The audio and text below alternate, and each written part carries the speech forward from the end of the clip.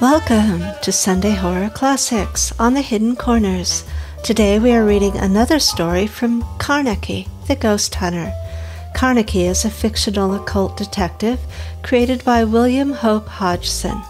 Carnacki invites his 4 friends to dinner to hear of his latest case. Join us on Sunday Horror Classics as Justin King reads Carnacki, the Ghost Hunter. The Thing Invisible. Carnacki had just returned to Cheyenne Walk, Chelsea. I was aware of this interesting fact by reason of the curt and quaintly worded postcard which I was rereading, and by which I was requested to present myself at his house, not later than 7 o'clock on that evening. Mr. Carnacki had, as I and the others of his strictly limited circle of friends knew, been away in Kent for the past 3 weeks. But beyond that, we had no knowledge. Carnacki was generally secretive and curt, and spoke only when he was ready to speak. When this stage arrived, I and his 3 other friends, Jessup, Arkwright, and Taylor, would receive a card or a wire asking us to call.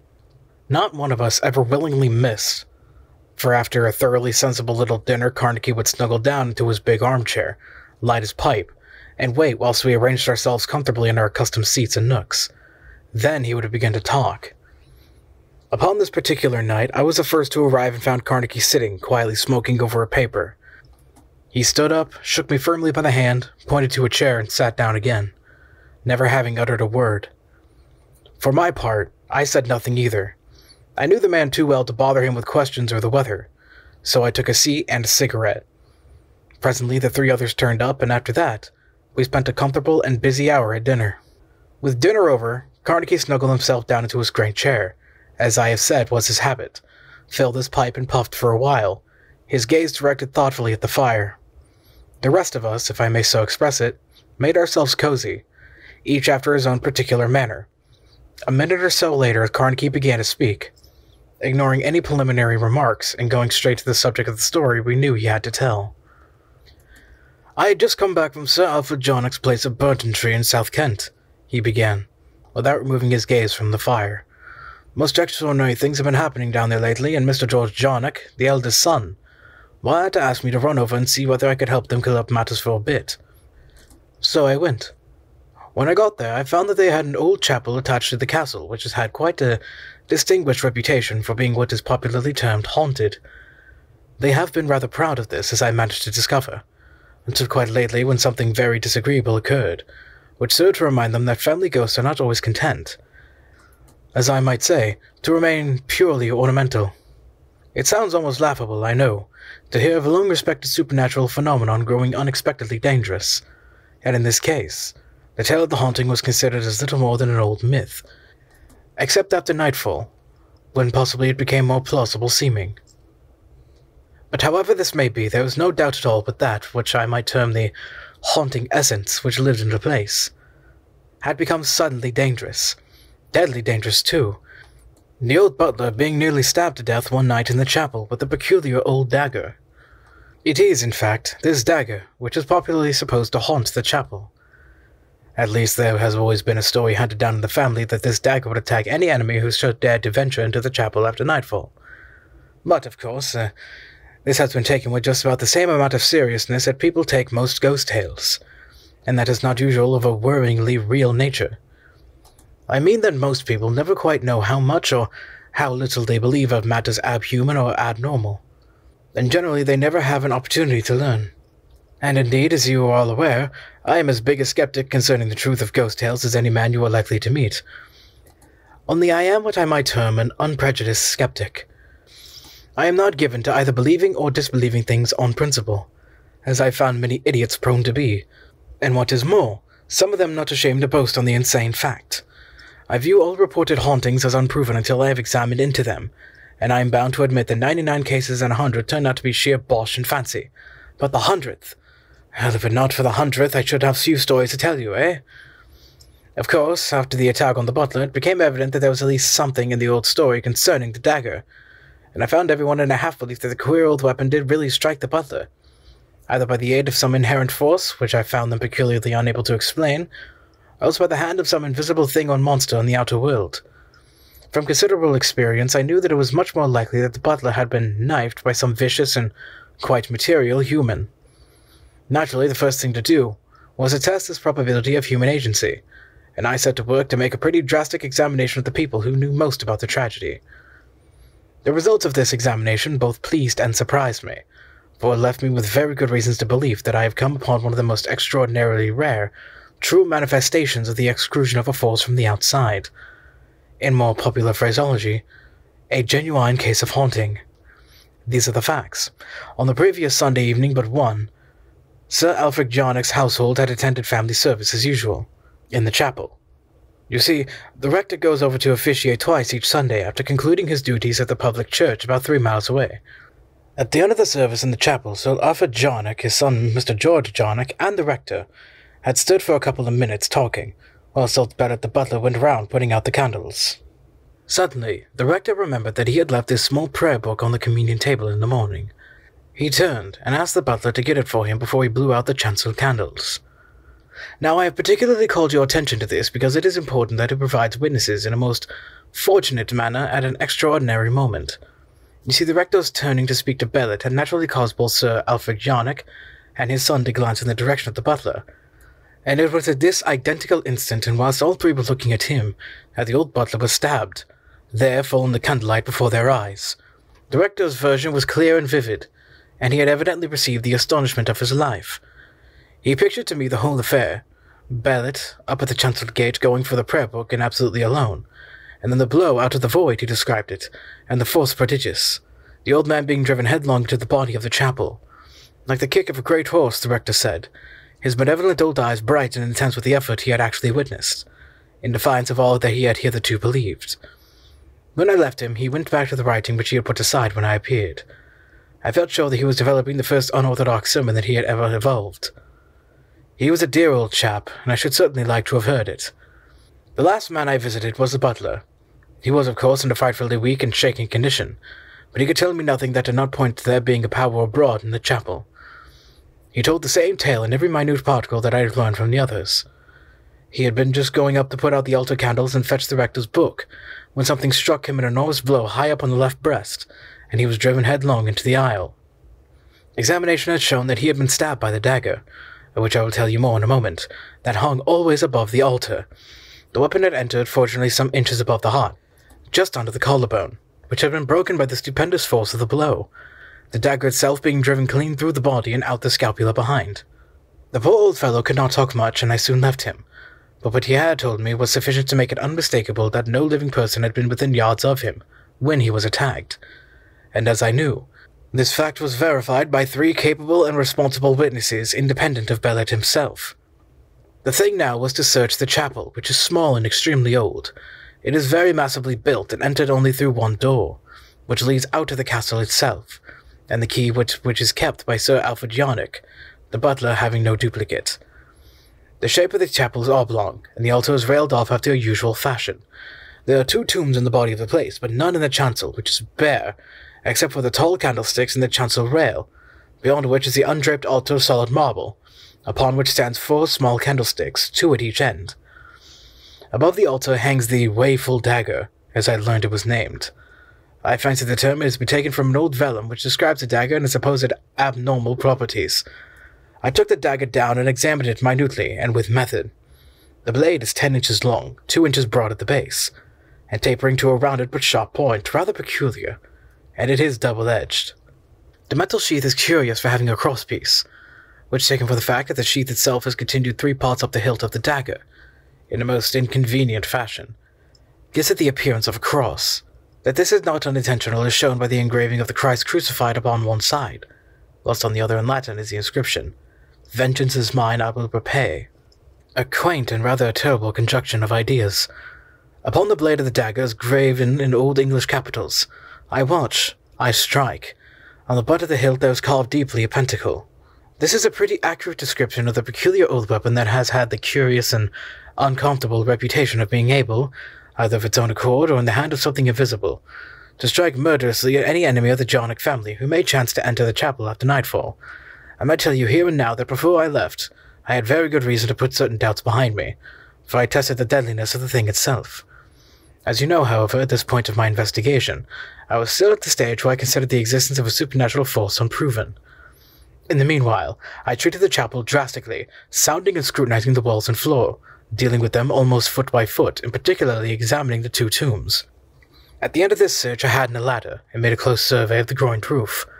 I passed 3 days in this fashion, and by the evening of the 3rd day I had proved to my entire satisfaction that there is no place in the whole of that chapel where any living being could have hidden, and also that the only way of ingress and egress to and from the chapel is through the doorway which leads into the castle, the door of which is always kept locked, and the key kept by Sir Alfred Yarnick himself, as I have told you.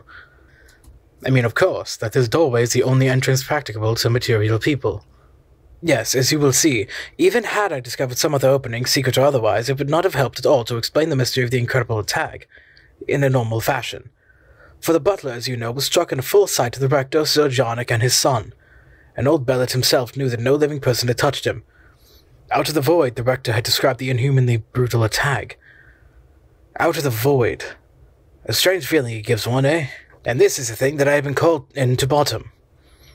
After considerable thought, I decided on a plan of action. I proposed to Sir Alfred Yarnick that I should spend a night in the chapel, and keep a constant watch upon the dagger. But to this, the old knight, a little wise and nervous man, would not listen for a moment. He, at least, I felt assured, had no doubt of the reality of some dangerous supernatural force, roam at night in the chapel. He informed me that it has been his habit every evening to lock the chapel door, so that no one might foolishly or heedlessly run the risk of any peril that it might hold at night, and that he would not allow me to attempt such a thing after what had happened to the butler.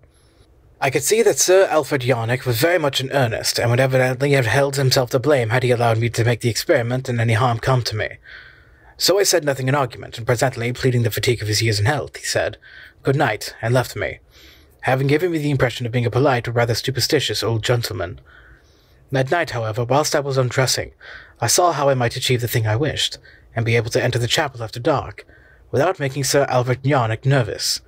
On the morrow, when I borrowed the key, I would take an impression and have a duplicate made.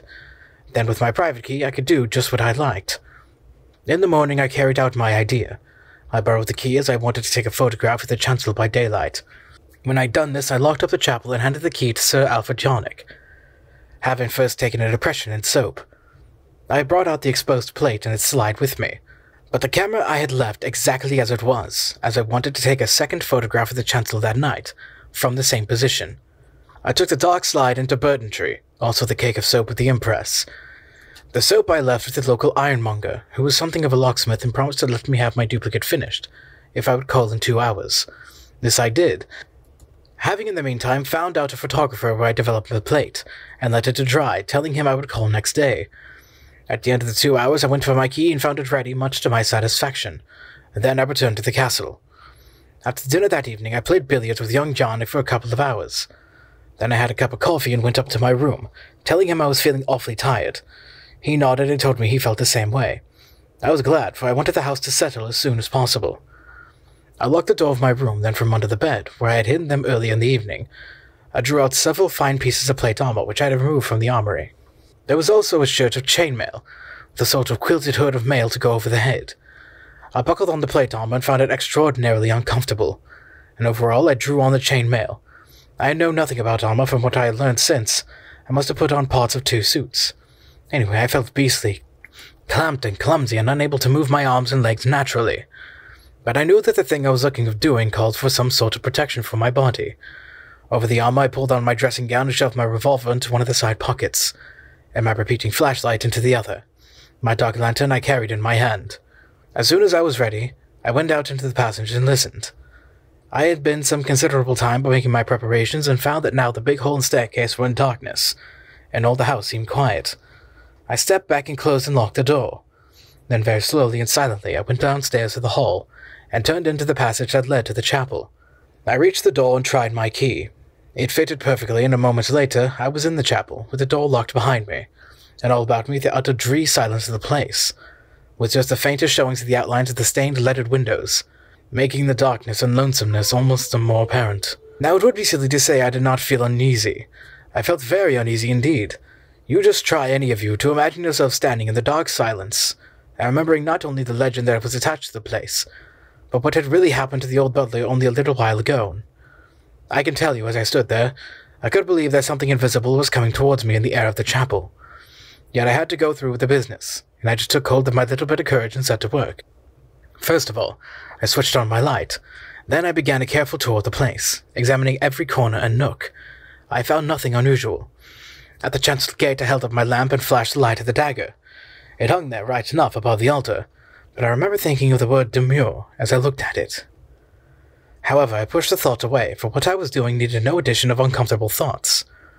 I completed the tour of the place with a constantly growing awareness of its utter chill and unkind desolation. An atmosphere of cold dismalness seemed to be everywhere, and the quiet was abominable. At the conclusion of my search, I walked across to where I had left my camera focused upon the chancel. From the satchel that I had put beneath the tripod, I took out a dark slide and inserted it in the camera, drawing the shutter. After that, I uncapped the lens, pulled out my flashlight apparatus, and pressed the trigger. There was an intense, brilliant flash that made the whole of the interior of the chapel jump into sight, and disappear as quickly. Then in the light from my lantern, I inserted the shutter into the slide, and reversed the slide, so as to have a fresh plate ready to expose at any time. After I had done this, I shut off my lantern and sat in one of the pews near to my camera. I cannot say what I expected to happen, but I had an extraordinary feeling, almost a conviction, that something peculiar or horrible would soon occur. It was, as if I knew. An hour passed of absolute silence. The time I knew by the far-off faint chime of a clock that had been erected over the stables. I was beastly cold, for the whole place was without any kind of heating pipes or furnace, as I had noticed during my search, so that the temperature was sufficiently uncomfortable to suit my frame of mind. I felt like a human periwinkle encased in boilerplate and frozen with cold and funk. And somehow the dark about me seemed to press coldly against my face. I cannot say whether any of you had ever had the feeling, but if you have, you will know just how disgustingly unnerving it is. And then, all at once, I had a horrible sense that something was moving in the place. It was not that I could hear anything, but I kinda had a intuitive knowledge that something had stirred in the darkness. Can you imagine how it felt? Suddenly, my courage went. I put up my mailed arms over my face. I wanted to protect it. I had gotten a sudden sickening feeling that something was hovering over me in the dark. Talk about fright. I could have shouted if I had not been afraid of the noise. And then abruptly I heard something. Away up in the aisle there sounded a dull clang of metal, as it might be the thread of a mailed heel upon the stone of the aisle. I sat immovable. I was fighting with all my strength to get back my courage. I could not take my arms down from over my face, but I knew that it was getting hold of the gritty part of me again. And suddenly I made the mighty effort and lowered my arms. I held my face up in the darkness, and I tell you I respect myself for the act because I thought truly at that moment that I was going to die. But I think just then, by the slow revulsion of feeling which had assisted my effort, I was less sick in that instant, at the thought of having to die than at the knowledge of the utter weak cowardice that had so unexpectedly shaken me all to bits for a time. Do I make myself clear? You understand, I feel sure, that the sense of respect which I spoke of is not really unhealthy egotism. Because, you see, I am not blind to the state of mind which helped me. I meant that if I had uncovered my face by a sheer effort of will, unhelped by any revulsion of feeling, I should have done a thing much more worthy of mention. But even as it was, there were elements in the act worthy of respect. You follow me, don't you? Anyway, and nothing touched me, after all. So that, in a little while, I'd got back to a bit of my normal, and felt steady enough to go through with the business without any more funking. I dare say a couple of minutes passed, and then away up near the chancel there came again that clang, as though an armored foot stepped cautiously. By Jove! But it made me stiffen. And suddenly the thought came to the sound I heard might be the rattle of the dagger above the altar. It was not a particularly sensible notion, for the sound was far too heavy and resonant for such a cause. Yet, as can be easily understood, my reason was bound to submit somewhat to my fancy at such a time. I remember now that the idea of an insensate thing becoming animate and attacking me did not occur to me without any sense of possibility or reality. I thought rather in a vague way of some invincible monster of outer space fumbling at the dagger. I remember the old rector's description of the attack of the butler, of the void, and he had described the stupendous force of the blows as being like the kick of a great horse. You can see how uncomfortably my thoughts were running. I felt round swiftly and cautiously for my lantern. I found it close to me on the pew seat, and with a sudden, jerky movement I switched on the light.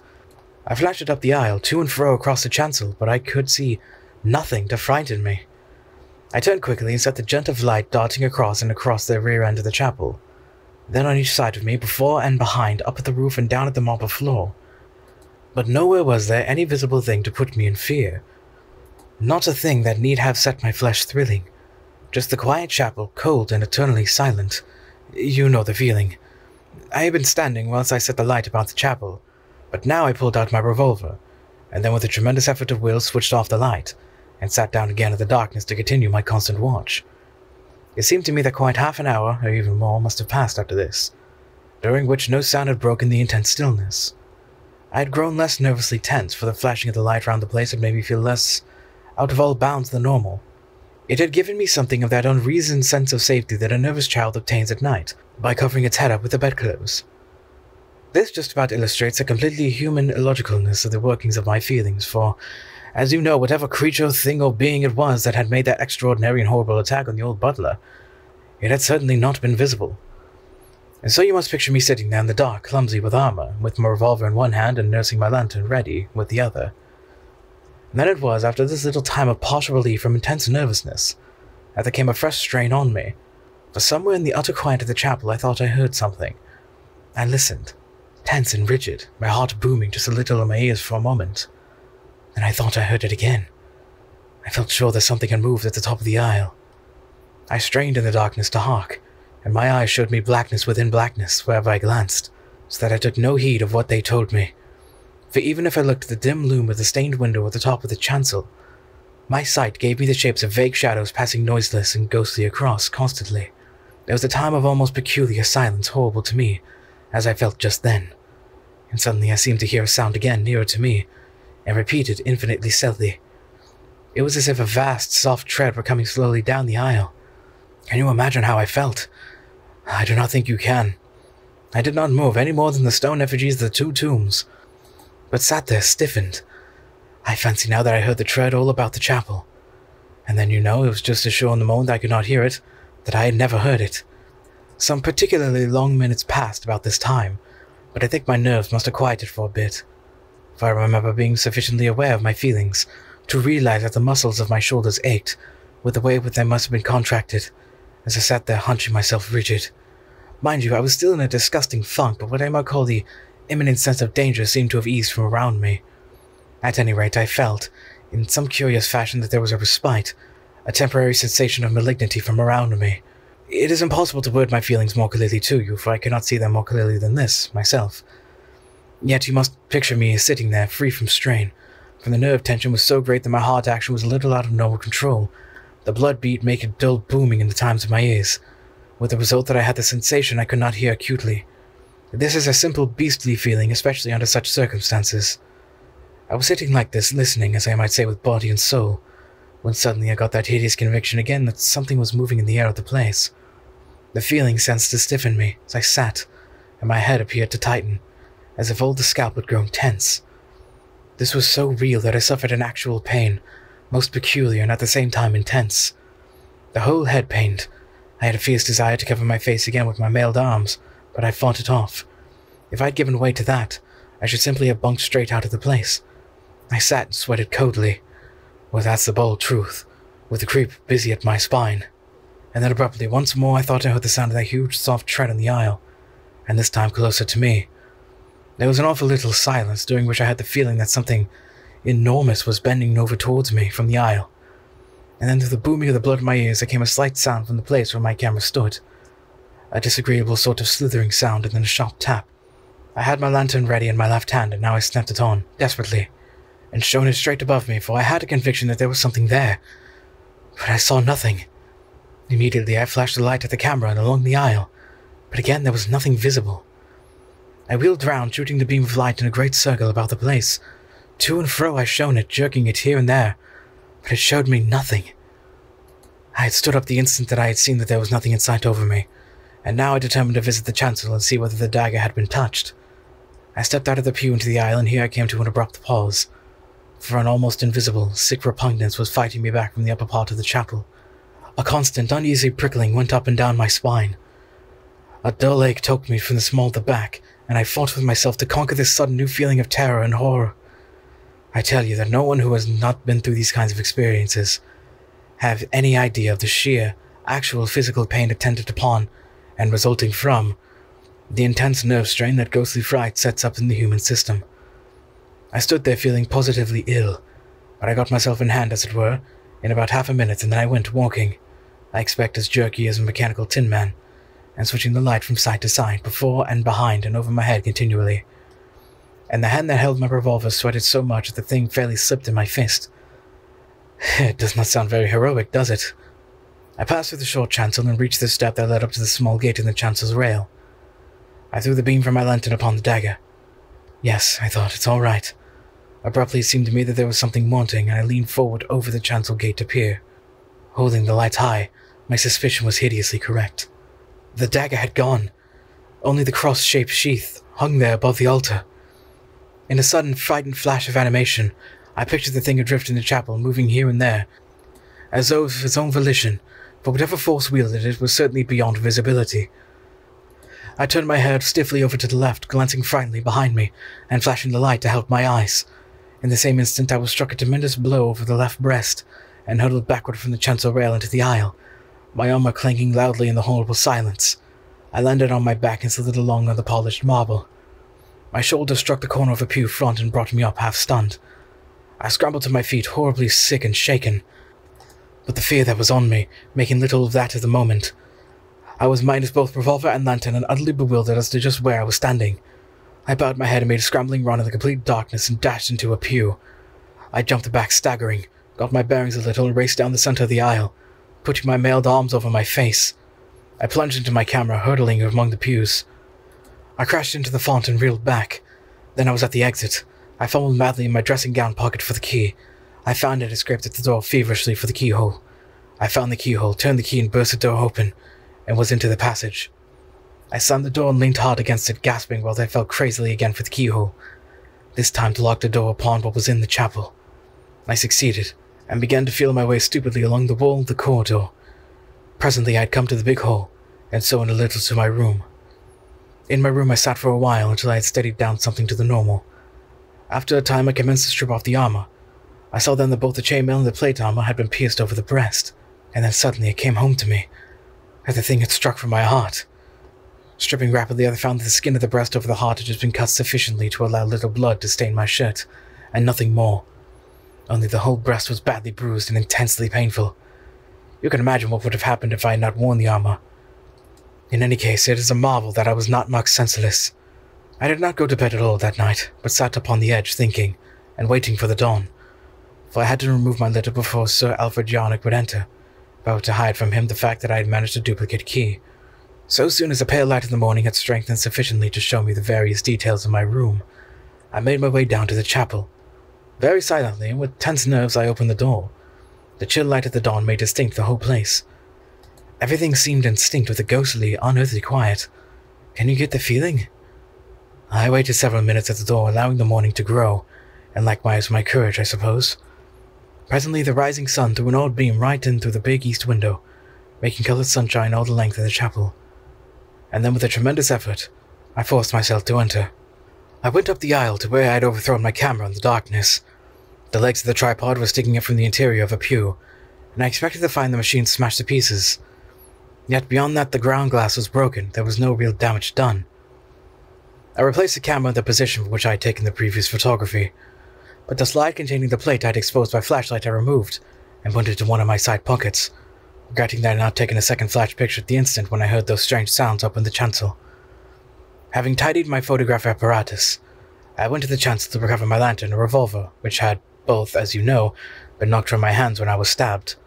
I found the lantern lying hopelessly bent with smashed lenses just under the pulpit.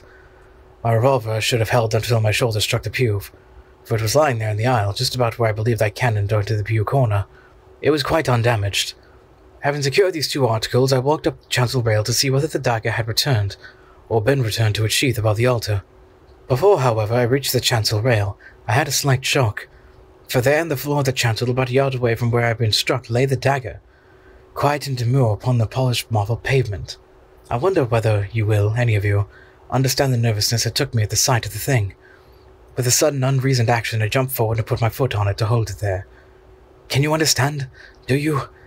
And I could not scoop down to pick it up with my hands for quite a minute, I should think. Afterwards, when I had done so, however, and handled it a little, this feeling passed away in my reason, and also I expect the daylight, made me feel like I was a little bit of an ass. Quite natural, though, I assure you. Yet it was a new kind of fear to me. I'm taking no notice of the cheap joke about the ass.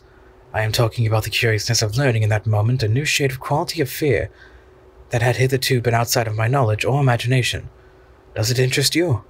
I examined the dagger minutely, turning it over and over in my hands and never, as I suddenly discovered, holding it loosely.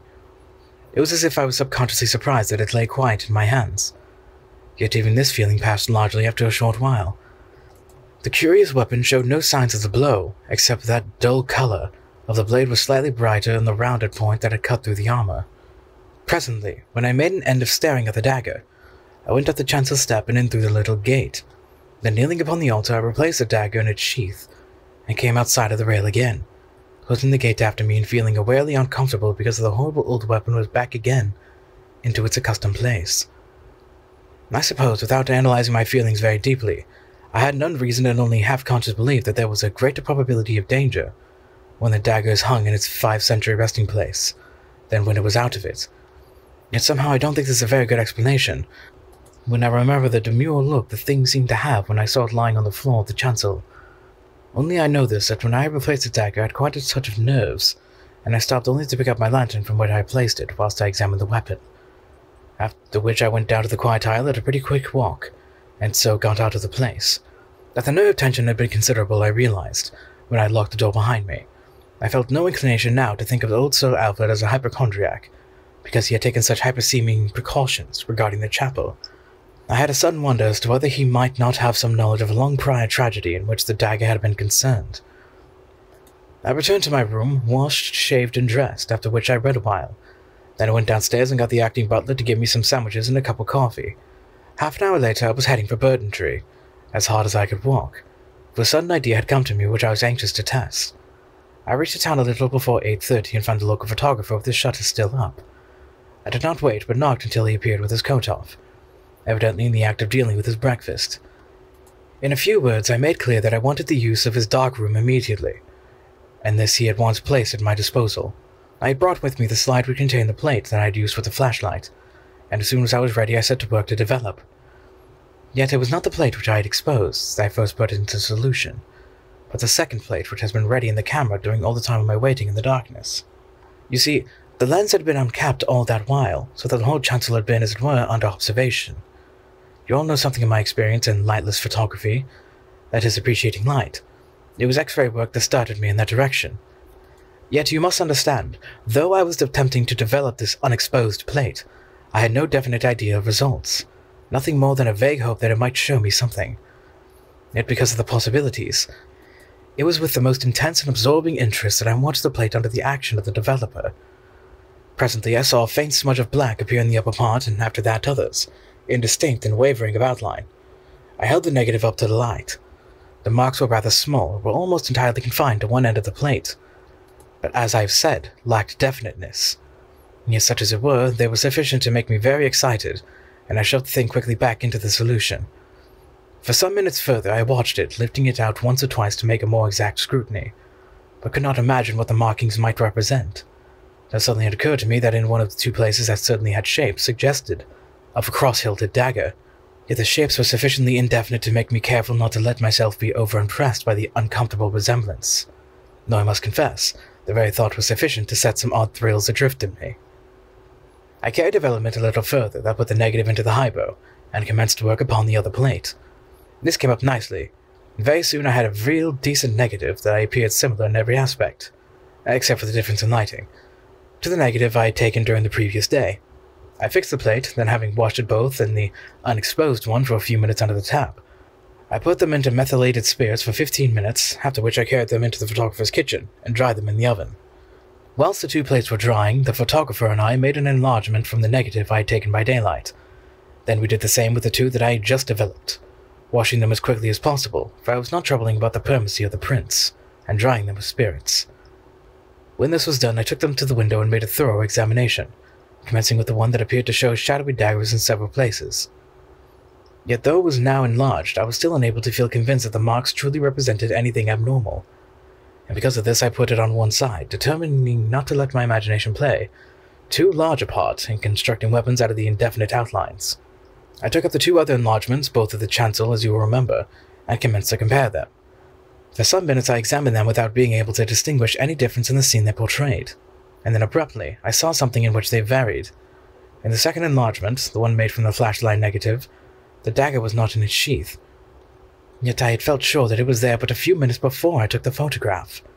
After this discovery, I began to compare the two enlargements in a very different manner from my previous scrutiny.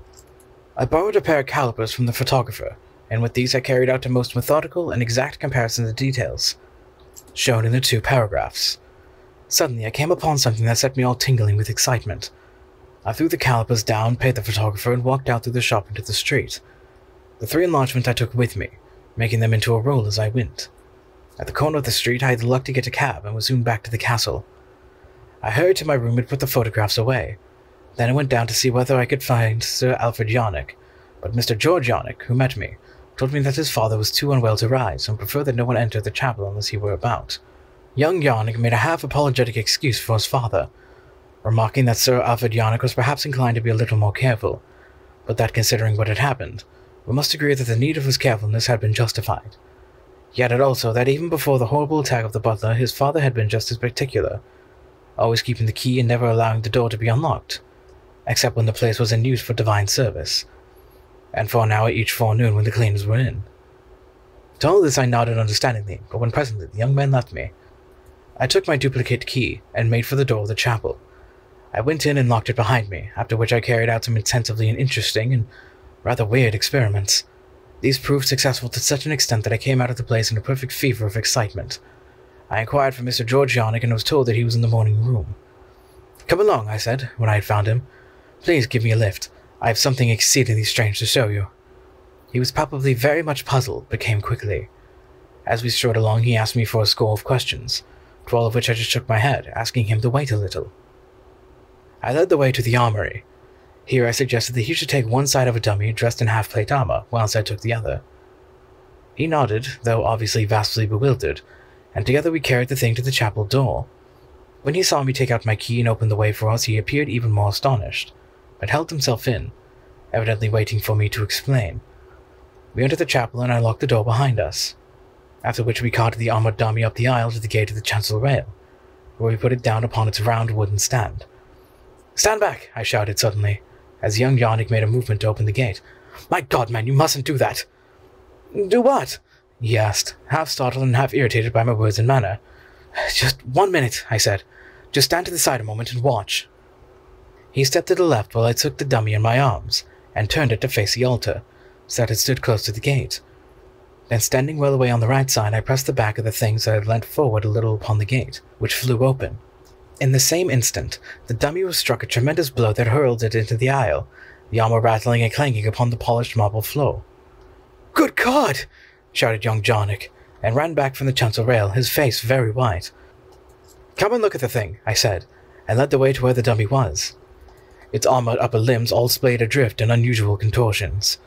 I stooped over it and pointed. There, driven right through the thick steel breastplate, was a waeful dagger.